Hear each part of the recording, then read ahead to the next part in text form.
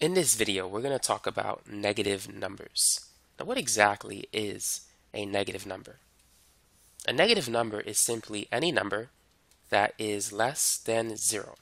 It has a value lower than 0. And if you think about a number line, here we have 0 in the middle, and to the right we have positive integers, such as 1, 2, 3, and 4. But to the left, we have negative integers, like -1, -2, -3, and so forth. And as you travel to the right, the value of the number increases.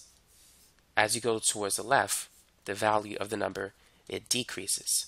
And so negative numbers, they contain or they have a lower value than a positive number. For example, we know that 7 is greater than 5 because 7 is to the right of 5.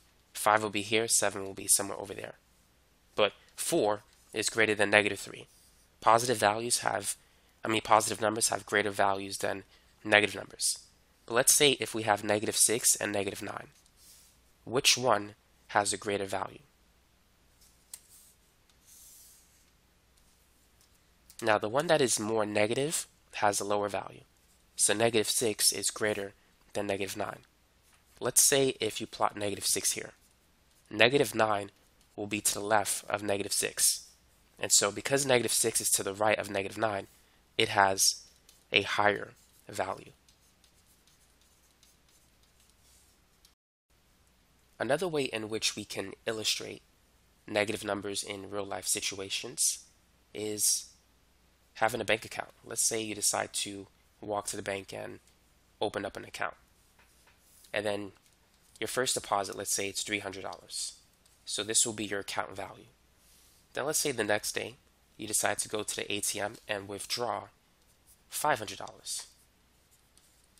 That's going to be a bad decision. I don't recommend doing that, but in your account it's going to be -200. So what does the -200 mean? How can you withdraw more money than what you already had in the account?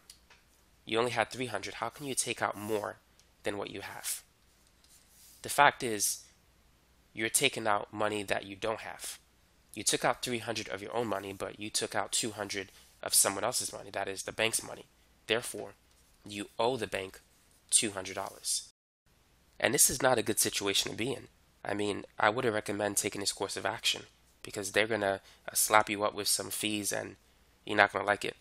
And if you have some other basically bills coming in that is attached to your account, every withdrawal or every deduction that you may make beyond this point, you might get hit up with another fee. So you don't want to be in a negative region. It's basically a bad region to be in.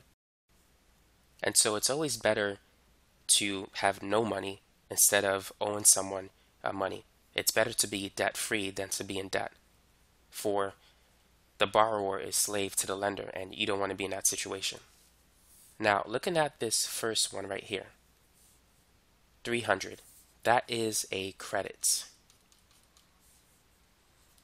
Whenever you add money to your account, you are crediting your account. And so a credit is always, it's reflected by a positive change in your account value. Now, when you take out money, it's called a debit. And a debit is always associated with a negative change. So hopefully this little illustration helped you to understand how negative numbers relate to financial matters. So remember, if your account value is positive, this reflects money that you have in your possession. This is money that you own, and that's a good situation. Now, if your account value is negative, this is money that you owe. This is someone else's money that you have to pay back. And so that's a bad situation to be in. So positive numbers reflect values above 0, and negative numbers reflect values below 0. Now, another way we can illustrate this concept is elevation. So let's say this is sea level.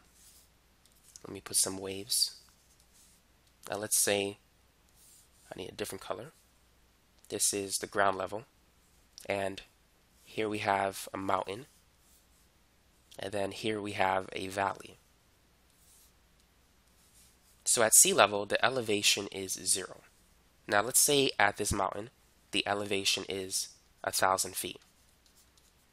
Now we would assign a positive value if our reference level is sea level.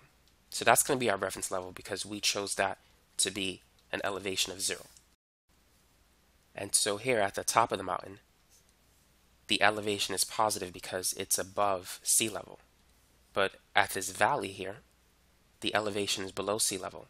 And so we're going to have to give it a negative value. Let's say it's negative 800 feet. So it's 800 feet below sea level. And so elevation can also help you to see the relationships of positive numbers with negative numbers. And so if a number is negative, it simply means that it's below 0. And if a number is positive, it simply means that that particular number is above 0 or greater than 0. Now let's talk about multiplication of integers, positive and negative integers. What is 4 times 3? Now you know that 4 times 3 is 12. Now what about 4 times, or negative 4 times 3? How do we know that a negative number times a positive number will give us a negative result? 4 times 3 is 12, negative 4 times 3 is negative 12. But why is that the case? Well, we can see why 4 times 3 is 12, because if you add 4 3 times, it will give you 12. And we could also see why negative 4 times 3 is 12, because if we add negative 4 3 times, well, this will give us negative 12. And so that makes sense. But what about negative 4 times negative 3? A negative times a negative is a positive. But it's going to be rather difficult to illustrate that using these concepts.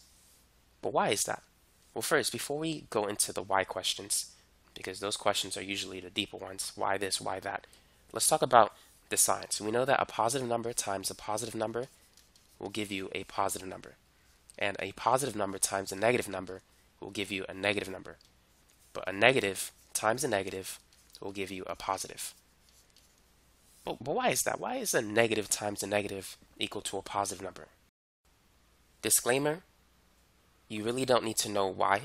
If you simply know that a negative times a negative equals a positive number, you can pass all of your math classes. So if you're here studying for a homework or something, you really don't need to know why. But for those of you who are just curious and want to know the answer, here's what I have for you.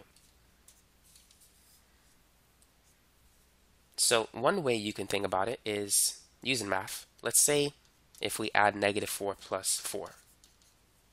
What's the result? Negative 4 plus 4 is 0. Now, let's say if we take negative 3 and multiply by 0, what will we get? A number, any number times 0 will always be 0. So any finite number like 3 or negative 3 or 5 or 8 times 0 will be 0. Now let's take this, which equals 0, and let's replace the 0 by it. So what is negative 3 times negative 4 plus 4? Well, we know that negative 4 plus 4 is 0. Times negative 3, this has to equal 0 in order for math to make sense. Now, let's distribute. Negative 3 times negative 4. Is that negative 12 or positive 12? Well, let's get back to that later. Let's multiply negative 3 times 4. Negative 3 times 4 is negative 12. In order for this to add up to 0, negative 3 times negative 4 has to be positive 12. Otherwise, it won't work. Positive 12 plus negative 12 adds up to 0. And so, by that reasoning, it makes sense that a negative number times a negative number equals a positive number, mathematically speaking. Now, is there a real-life situation in which we can illustrate the concept of multiplying two negative numbers and getting a positive result? Well, sometimes the best way to illustrate numbers is by using money, because that's something that many of us are familiar with. So let's say that a person owes $400. It could be $400 on a credit card or something. And let's say in their bank account, they have $1,000. And so let's say they put $1,000 in. And so that's a credit, which means that's a positive value. Owing money, that's basically like a debit, because It's going to come out of your account one way or the other. And so that's a negative value. So in terms of your net worth at this point, or basically your net financial value, you have positive 1,000 due to the cash that's in your account, and negative 400 due to the money you owe. So your net financial value is going to be positive 600. And that makes sense, right? Now, how can we use this information to illustrate that a negative times a negative is a positive number? And it's something called the subtraction of debt. Because subtraction has to do with a negative sign, and debt is another negative number. So combining these two, let's see what's going to happen to the value of your net worth. Will it go up or will it go down if you subtract a negative quantity, if you subtract debt? So let's decrease the debt by paying some of it off. So we're going to throw $300 at that credit card. So by paying it down by 300, instead of owing 400, we're going to owe 100. So keep that in mind. I want to write that somewhere. So we paid 300 into the credit card, or into what we owe. So what's going to happen? So we started with a debt of 400, and keep in mind debts are negative quantities, and we're going to subtract. So subtraction, that's a negative sign. We're going to subtract the debt by 300. And a debt is a negative quantity. So we have another negative sign because we're dealing with debt. So what's the result?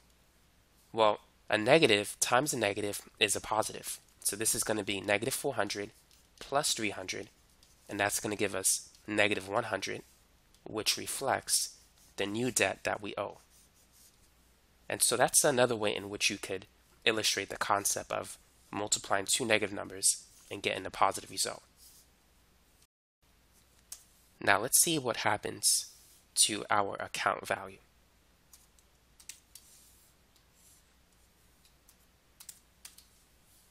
So originally we had $1,000 in the account, and now, so that's a positive value, and now our new debt is 100, and so that's a negative value. So 100 plus negative, 1,000 plus negative 100 is $900. So by subtracting debt, the account value increased from 600 to 900. So we've experienced a positive change in the account value by 300. And so subtracting debt, multiplying a negative by a negative, will give us a positive result. And so if you look at our previous account value, it was 600. And then we subtract our debt by negative 300. And so a negative times a negative will give us a positive value. So we have 600 plus 300, and that will give us 900. And so that's how you can illustrate that a negative times a negative will give you a positive result, by using the subtraction of debt as an illustration. So that's all I got for this video. Hopefully it helped you to understand the concept of negative numbers and multiplying negative numbers as a result. Thanks for watching. Actually, before I end this video, there is another concept that can illustrate why a negative times a negative is a positive number. So let's say if a positive number represents you moving to the right, moving in the forward direction. When you multiply a positive number by a negative number, think of it as being a reversal. You're reversing direction. So thus, you're going to get a negative result, which means that you're going to the left. Now, let's say if you multiply a negative number by a negative number, how can we illustrate that as being positive? Well, starting with this one, which we're going to the left, if we do another reversal, that's going to take us to the other direction, to the right, and that is in the positive direction. So if you have something going to the left, and then you reverse it again, it's going to go to the right. So let's say, for example, if we have a number line, let's say this is 0. And let's say we want to walk positive 3 steps to the right. So that would be a positive result, going towards the right. Now let's say if we want to walk negative 4 steps to the left. that will take us to negative 4. But now, starting from 0,